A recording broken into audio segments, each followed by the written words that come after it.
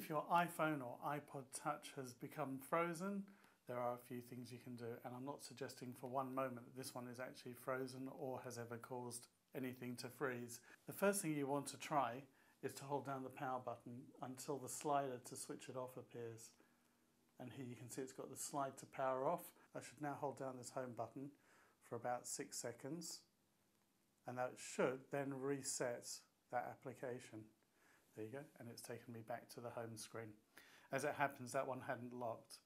The other thing you can do is, if it has locked, is you can also just hold the home key down on older versions as well if you haven't updated your software.